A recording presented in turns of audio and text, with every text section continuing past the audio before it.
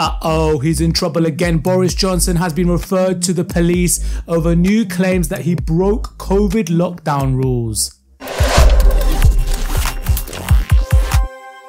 That's right, it's in the news. The former Prime Minister's ministerial diary revealed that he'd been visited by friends during lockdown, so he sort of snitched on himself there. If you think about it, it is quite disgusting because this was at the time when they were encouraging everyone to stay at home and be safe, don't go to work, don't get in touch with loved ones. You weren't even allowed to visit a sick family member because of the strict rules and guidelines that they had in place, because they were telling us that this is to protect us and it's for the greater good, whilst they're conducting things like parties. The news breaks that the Cabinet Office has passed concerns to the Metropolitan Police and Thames Valley Police. As if the country needed anything else to worry about, we've got this whole new fiasco labelled as partygate. The headlines read that the news has sparked calls for Mr. Johnson to step down as an MP. But sources close to him called the referral clearly politically motivated and claimed that the Cabinet Office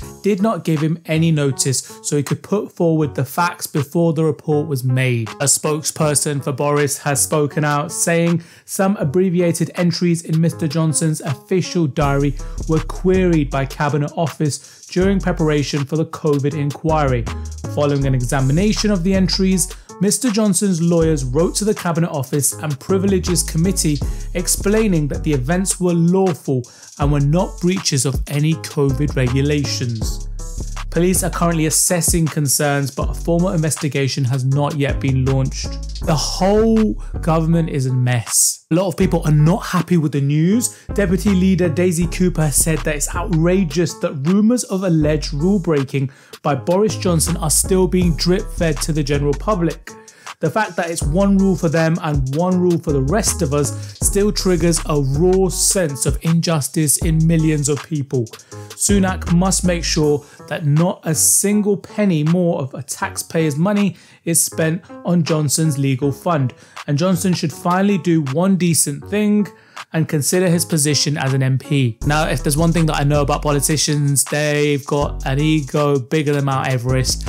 Is he going to resign? I very much doubt it. They do tend to wait till they get pushed rather than actually making the decision to just quietly leave and do the decent thing. So I can't imagine him leaving, but it is going to increase pressure on Johnson as a whole to make the move and exit.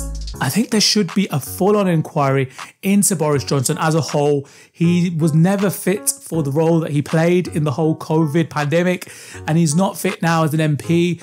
There should be a vote that he should be taken out. Let me know your thoughts in the comments, like and subscribe to the channel, and I'll see you in the next one. Peace.